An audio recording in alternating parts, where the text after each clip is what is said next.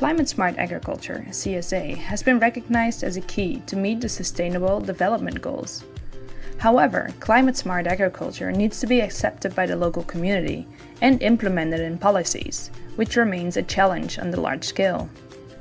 In this series of 9 briefs, we explore lessons that can help decision-makers deliver on food security, while helping communities mitigate and adapt to the impacts of climate change.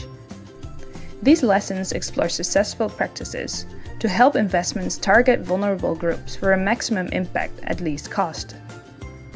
The lessons have been collected through the Increasing Food Security and Farming System Resilience in East Africa through wide-scale adoption of climate-smart agricultural practices project in Uganda and Tanzania.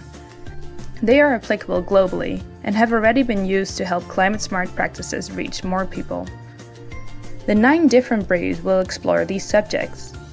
Learning alliances, how they can support policy dialogue at community, district, and high-level planning stages for more coordinated and climate-resilient policy.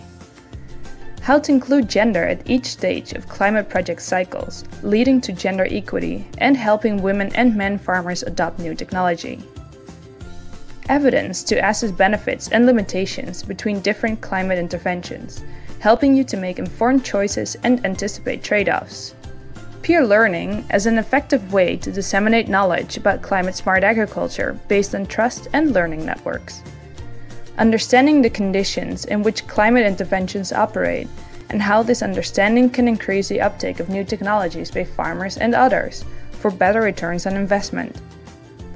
Understanding the barriers or constraints to adoption by farmers and others at different institutional levels, and including farmers in this process.